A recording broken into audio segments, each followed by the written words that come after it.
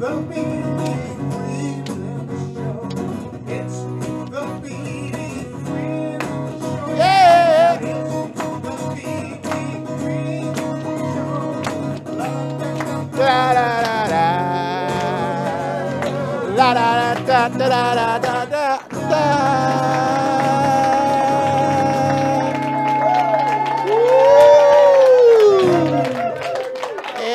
everybody, how you doing? It's another Saturday night. It is 10 o'clock, wherever it is that you're at. Or if it's Central, I guess it's 8 o'clock. Look, don't make me do math. I hate that. You know what my math in college was called? Math. Yeah, I can't do it. So we got a great show for you guys tonight. It's going to be a lot of fun. We got a lot of fun people in the studio tonight, and they're wonderful. They're very nice. They're pretty much all white. So everybody try to be cool. All right, at home. All right. I always forget to say this, so I actually wrote it down this time. Everybody, please like and subscribe. Yes.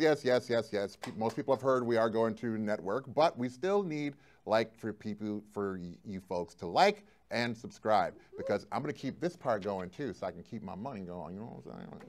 I ain't ready to give up that Skrilla. So when we come back, we are going to have the segment where I talk about stuff. I say talk about stuff because I decided I didn't like Thoughts from the Middle. I have no idea what the name of this next segment is going to be called, but it will be good. I promise you'll laugh. And then we'll be back and we'll have a special guest, and I will tell you all about that then. So, anywho, go to the bathroom, get yourself something to eat, then get your butts back here. We're going to commercial, and we'll be back with the B.D. Freeman Show. You go.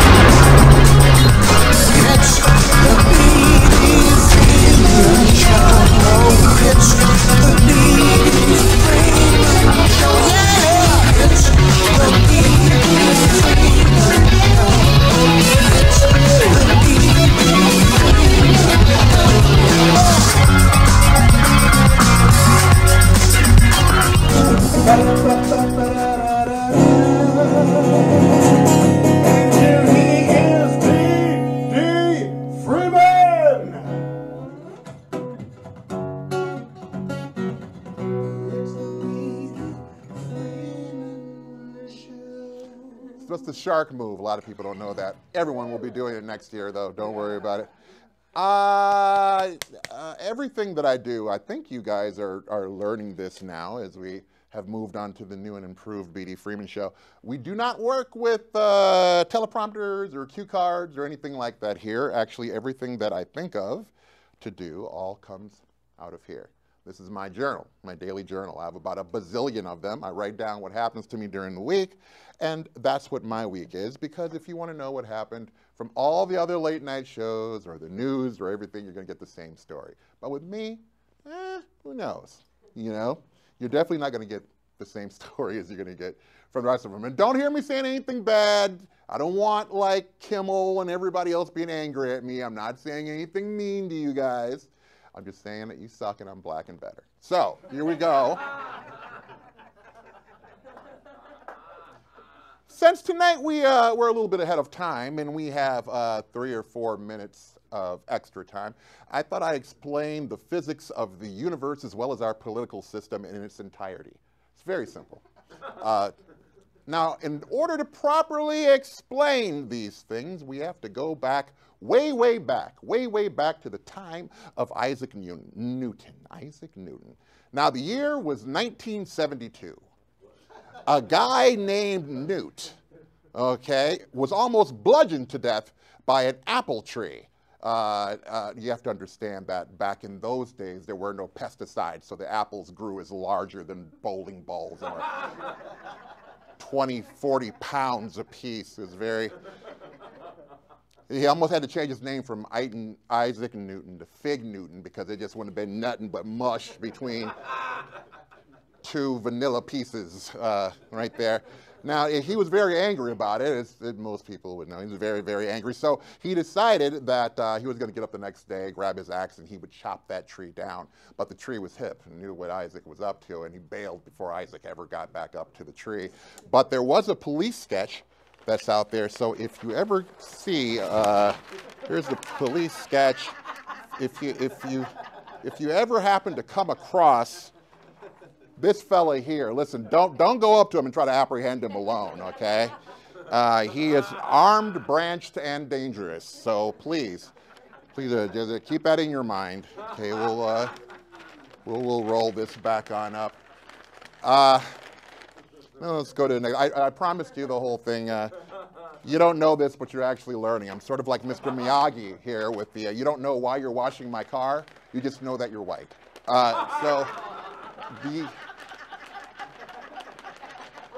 Now that tree is still at large, like I was saying, you know, and so don't try to take him. Don't try to take him all alone. But that was a great cartoon. Isn't that great? Isn't this like a really great cartoon piece? Isn't it great? The police drawing, isn't that wonderful? It's a wonderful cartoony piece of a very dangerous, murderous apple tree. You ought to. I like it a lot. Which actually brings me to my next point, which is cartoons.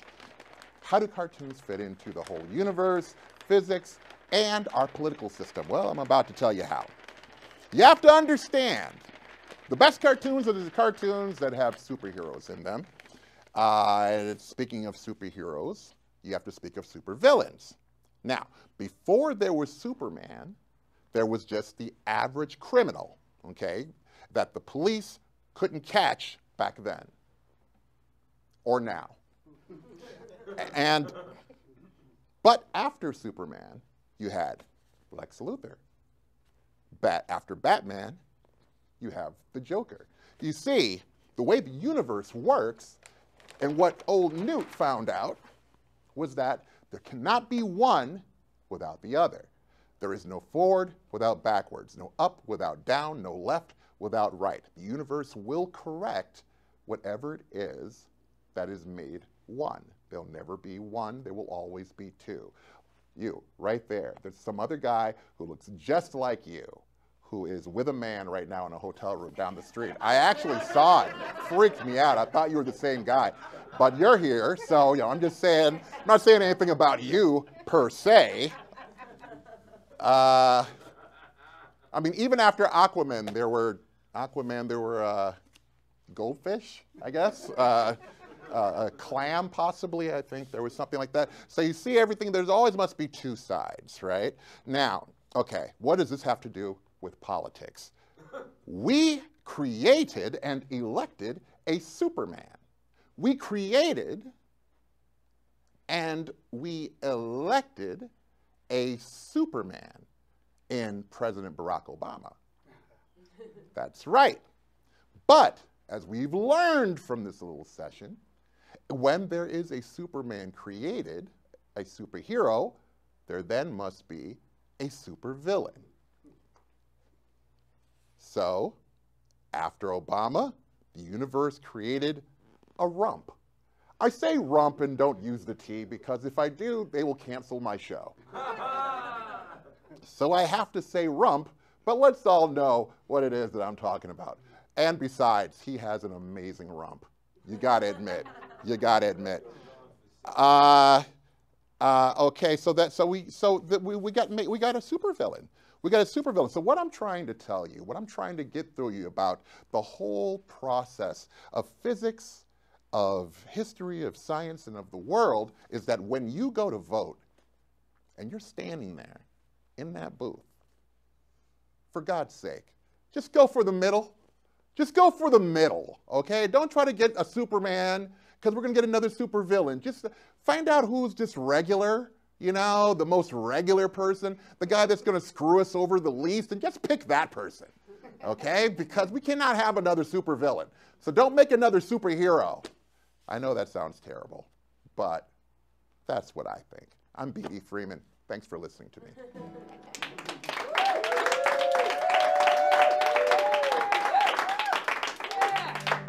Like I said, I have to say like and subscribe, so I wrote it down, so I'll keep saying like and subscribe.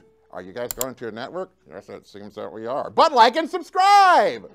Because our show, and I mean this from the heart, our show, we really want to get through to you. We really want to get through to you and get all the money from you that we possibly can. So we're going to go to commercial, and when we come back, we are going to be sitting down with an actor who I am absolutely totally blown away by. We'll talk about that when we come back. It's the B.D. Freeman Show. Go to the bathroom, get some popcorn, and then come on back. Johnny Carson. Ah!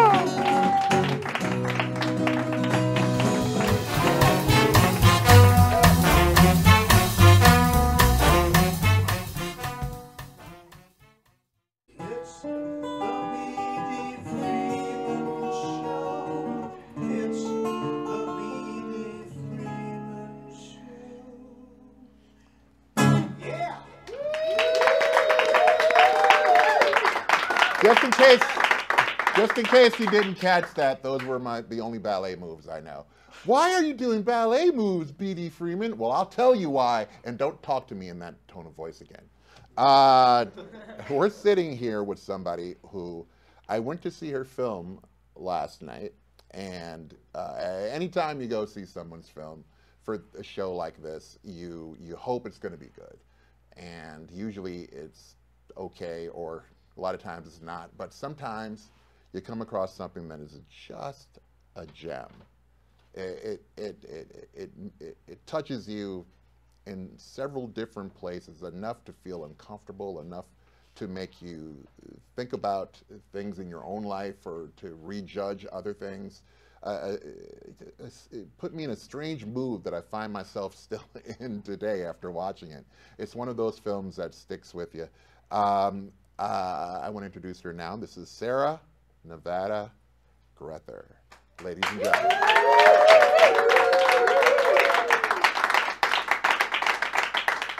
Now the film is called Grand Jeté. Now what does that mean? Grand Jeté, it's a part of the ballet syllabus. It means big leap in French. But it is like the dance step when the ballerinas jump into the air and do the splits in the air. Are they looking at us when they do the splits, or is it the one where they're kind of going somewhere, looking at where they're going? I think or does it matter? It depends on the choreography. Ah, yeah. Gotcha. Because it's a hard move to do, and you need a lot of power. So it's a metaphor for the movie, I'd say. Okay. Yeah. Well, tell me how this ties into the film. Now, when I was watching it, I remember I had gotten something to drink, and at the end of it, I realized I hadn't drank any of the drink I got because I was so pulled into the movie, and I have no idea why I needed that bottle of Jack Daniels, but I did. But I got so pulled into the film that I ended up not having my movie drink and just sitting there and watching it and trying so hard to watch it with an open eye and an open heart, and not to try to judge it, right, or try to judge what it is that I see. And your director, Isabelle Stever, she was wonderful because she would keep the camera going, right, and it just went, and you had to stay there. In America, there's a smash cut to the next thing. With your film, you are there, and let me give you just, I know I'm talking a lot here, but let me give you just one compliment. I honestly feel like you are probably one of the top 5 actors working right now. From watching your film, it was so difficult for me to watch it because it was like if I was there, I'd run over and help. But I couldn't run over and help. But it actually fired off that thing in the brain that says, you got to go help. And I had to just sit there helpless, and you had to sit there helpless. And I want to know, how did you get there? How did you construct this character? I mean, I wouldn't say I constructed it, but I definitely know what you mean, because Nadia requires a lot of compassion to watch. And she's a person that is just so in her fairy tale world in a sense, but totally destroyed by it. You can tell from the beginning scenes and up until basically when she meets her son, and you know, things maybe transform because she's jumping in like Jeté. What that means, jumping, taking a big leap into her childhood where she left it. And yeah, how did I do that? Well, I come from that world. I was a ballerina for many years. I wanted to get into acting. So when you say many years? Oh, many years. I mean, I still work as a dancer. Okay. You can't really.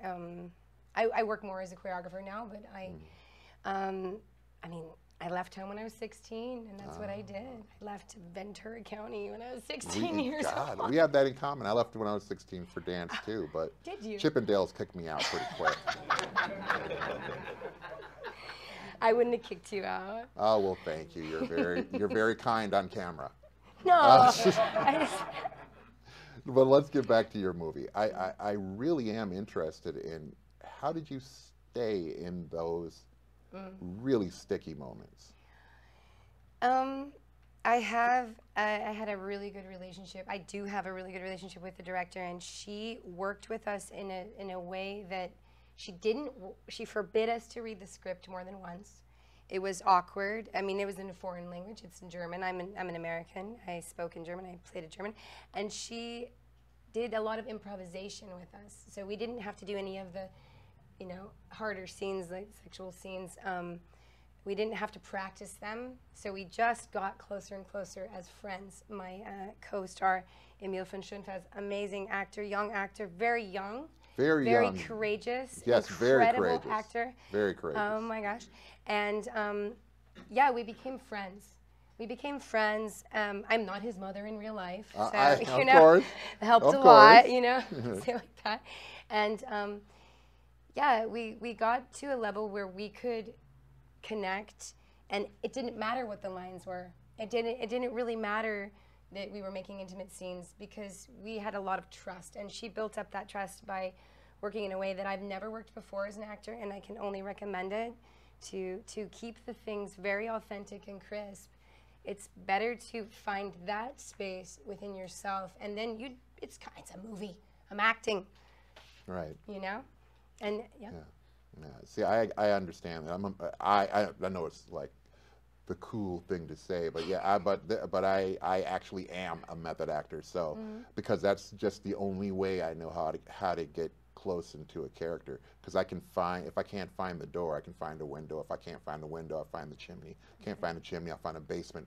I'll get in there. I just need a way, you know, and you can always find a way inside yourself. And I felt like I was looking at that with you, that every scene seemed to be, it's almost like, and this is nothing about the cast who I loved. I loved everyone in the cast.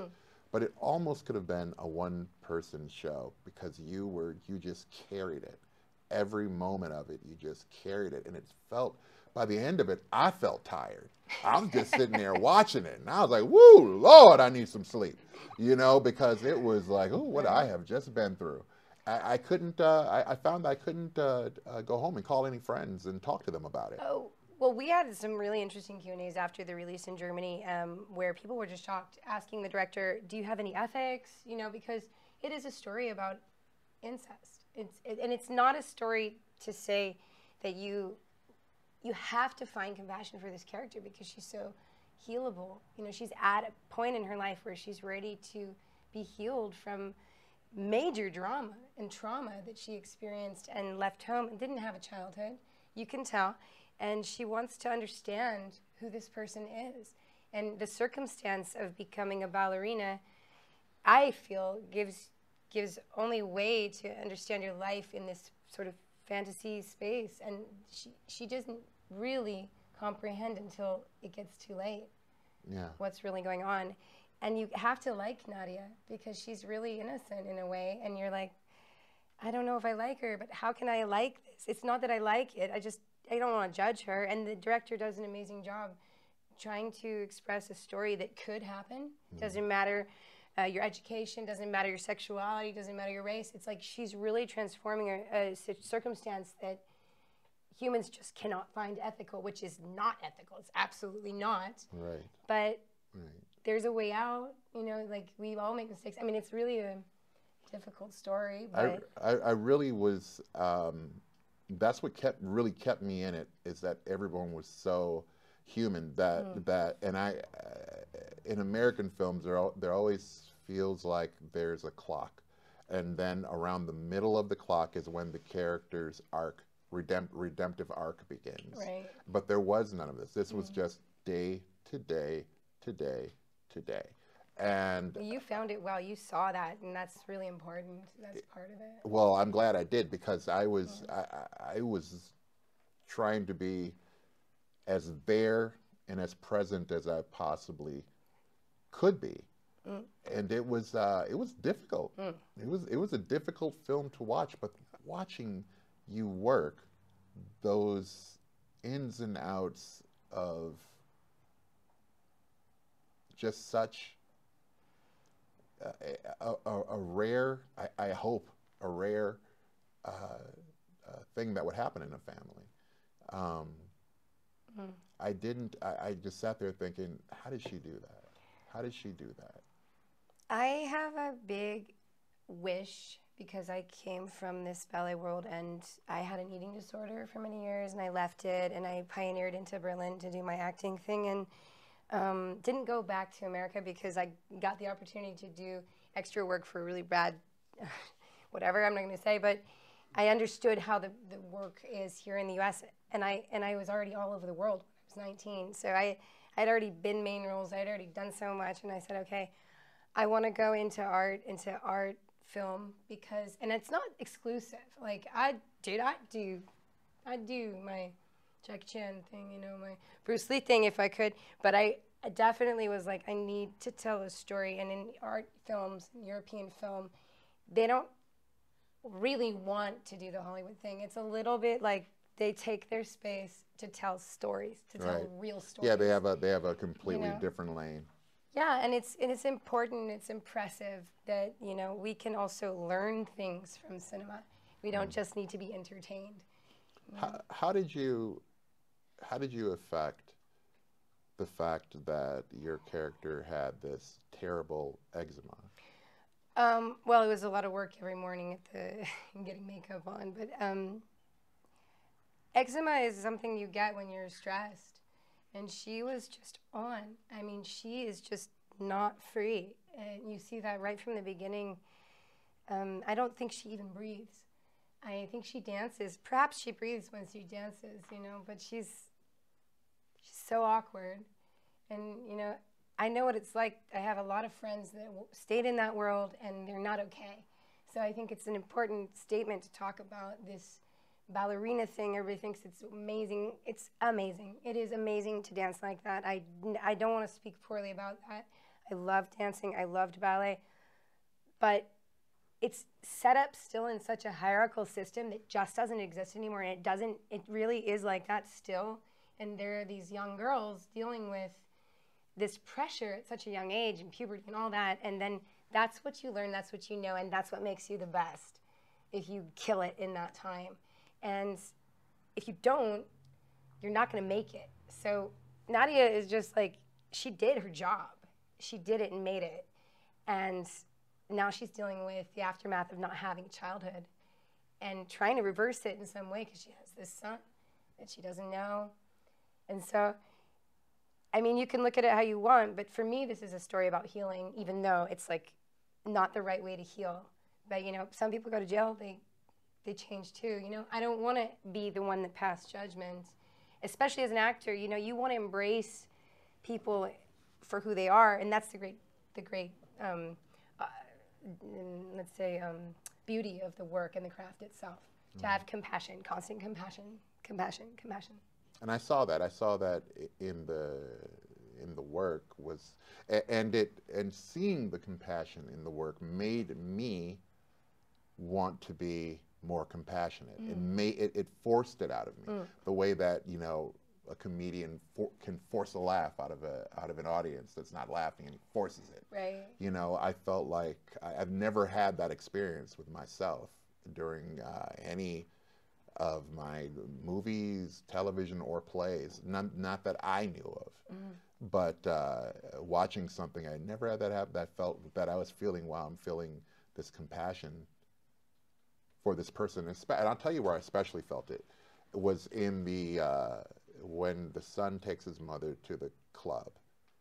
Oh yeah. And then you can tell she doesn't. Everybody, the kids are there and they're dancing, and she Super out doesn't of place. really know Out of like place. how to do that, but she lets go anyway. She let go, and then she just moved however it was that she was going to move. And I felt so much compassion in that moment for this person, because I thought, oh my gosh, how little there is of this person that's there. It's so small, and she has so much to fill up. You know, that Vulnerable. It was a very vulnerable scene to me. It made me feel vulnerable. We're going to stop for just a second. We're going to go to a commercial real quick, and then we'll be back with SARAH Nevada GRETHER. The movie is a Grand Jeté, and you really got to see it. We'll be back in just a second. Go to the bathroom.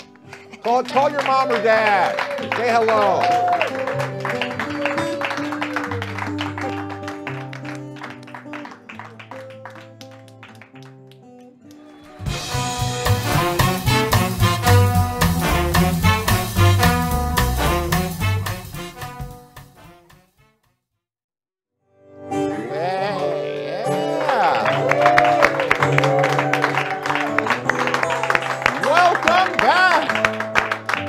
Welcome back from your bathroom.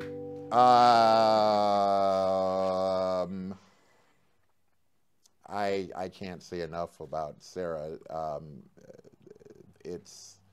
You're the real deal. You know, you're the real article. But I wanted to. We only have a few minutes left, and I thought I could talk to you about two things. One, I could talk to you about ballet.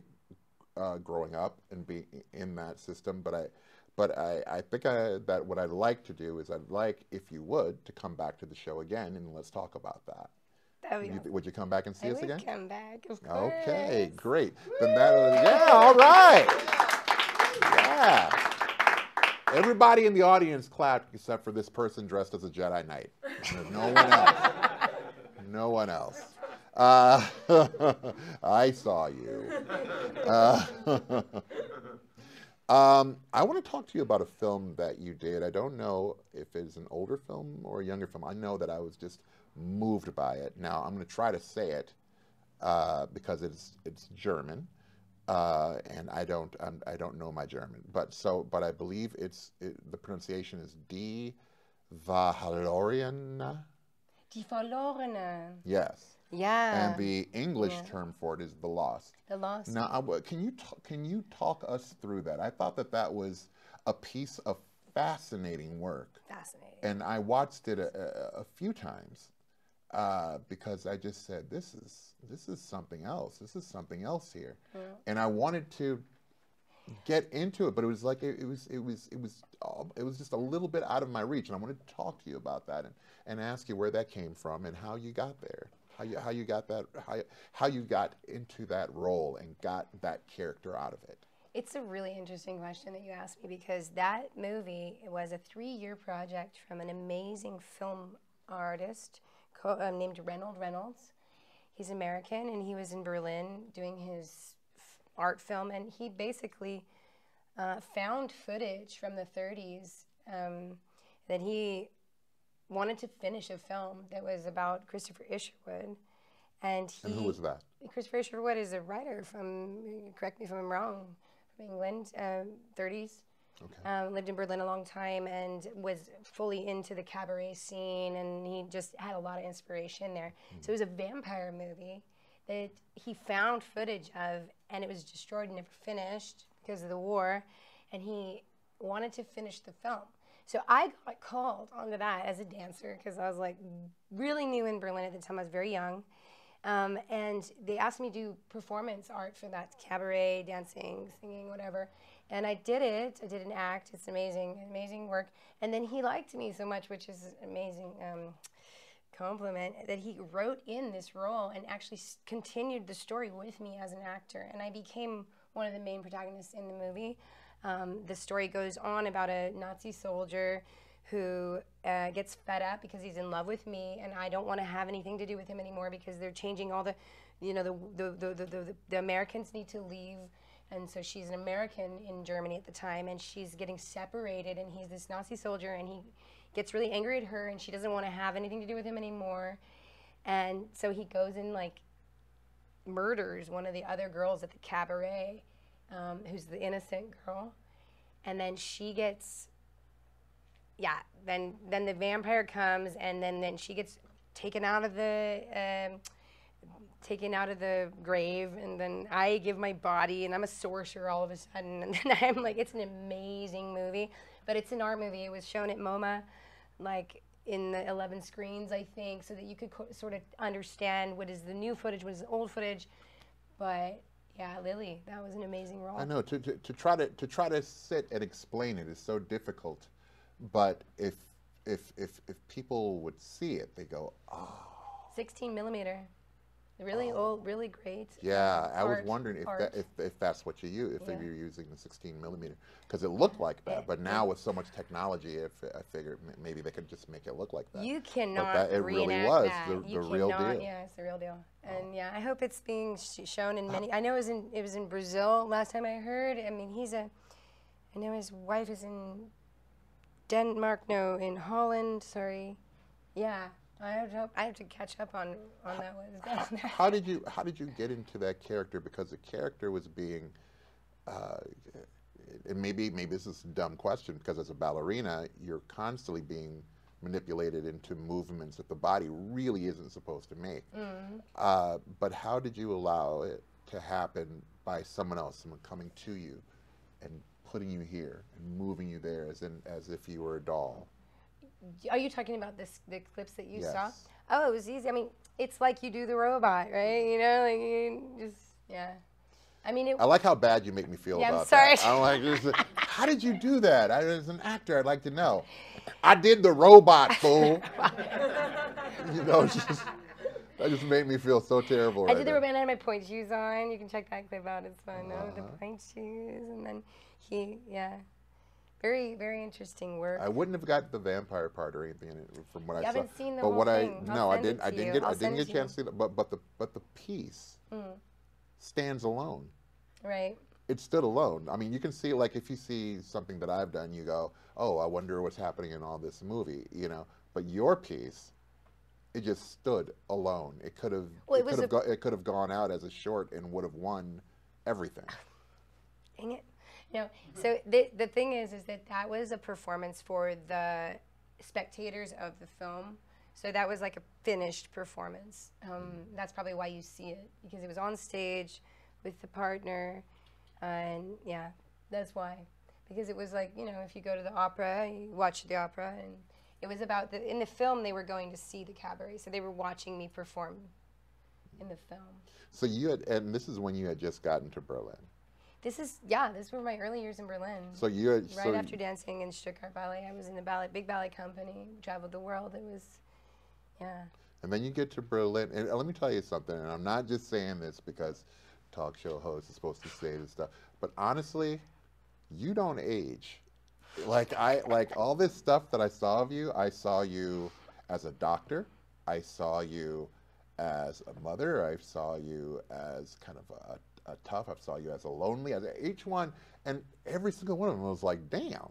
Like looking at the years, I'm thinking maybe that vampire stuff, I don't know, maybe there's something to that. Ballerinas. Hey, just to me. Ballerinas. I'll tell you the secret. Who bit you?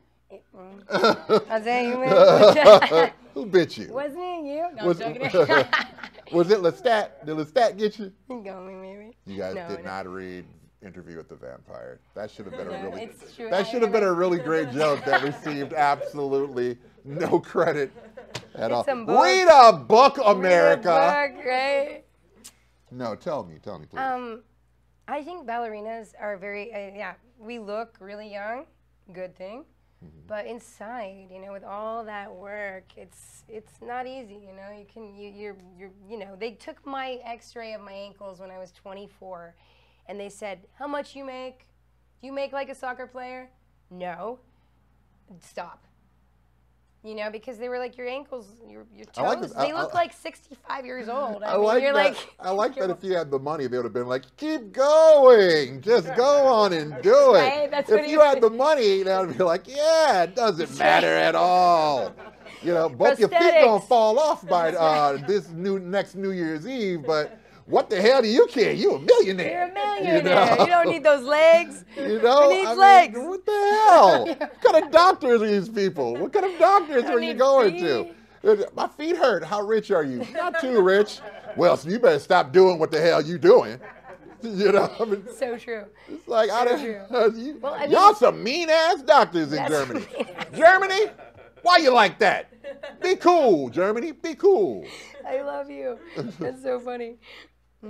Well, listen, you have been a joy to have here, and we've never had a guest like you, and we want to do a lot more of these. So you are our initial guest into the independent film lane, and I love it. I love the film. I love everything I saw of you, and I really believe that you have an incredible acting career ahead of you.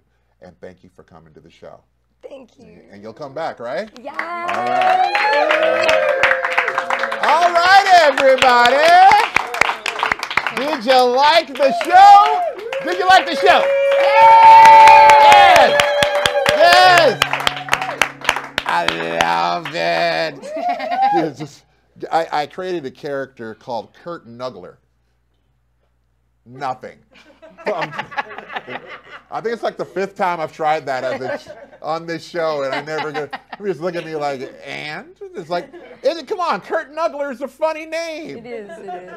That wasn't the joke that I made. I'm not telling everybody that joke because I want to do it on Netflix. But listen, Sarah, you've been wonderful. Please go out and see. Look at me, I can't remember my German. Grand Jeté, it's French. But go out and see, go find it. Go find it, no matter what you got to do. VOD, October 25th, it's coming out on VOD. Oh, do it one more time. October 25th, it's coming out on VOD with Altered Innocence. Great niche distributor. I'm a big fan of all his work. Right. Frank Jaffe, he has a great distribution company. Based in Los Angeles. It's called Altered Innocence, and it's coming out on VOD on October 25th. Oh, I wish I could be over there because I'm altered, but definitely not innocent. That's right. So I can't wait till you come back again already. I'm already ready for you to. We should just keep doing this show. We should just stay here for a week and let's just like really. Do some Beatles stuff and just really get into it for like a week. I'm a rock star too. You know, but just continue success in everything, and you're quite wonderful. So please, everybody, just reach out and see that movie, see that film. And thanks, everybody. Thank you.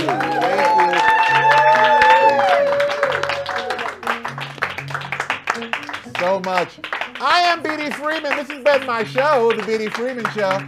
Oh, wait. I want you to tell, how do people get a hold of you if they want to reach out to you and say, oh, I love your movies. It's so good. Like, how do they reach out to you? SARAH NEVADA GRETHER, Instagram, or whatever. Yeah, on Instagram? I'm on Instagram. Are you on Facebook? I haven't gotten to that point where I want to unleash that Instagram thing. I will. Damn, you use the word unleash. Like if you put your thing on Instagram, if I did, like the world is going to be like, she broke the internet. She broke it. How did she break it? She unleashed. Well, I will be unleashing myself more on the Instagram. So right now, people can get a hold of you on Instagram. I'm an artist. Okay, we're gonna have your handles up there, so you'll probably be getting a lot of people writing you, and a lot of them will be weirdos because they watch this show. All right, everybody, I love you. Remember to have a great tomorrow, and also, you are not in an interracial relationship unless you are dating a horse or a chicken. Good night, everybody. Love you.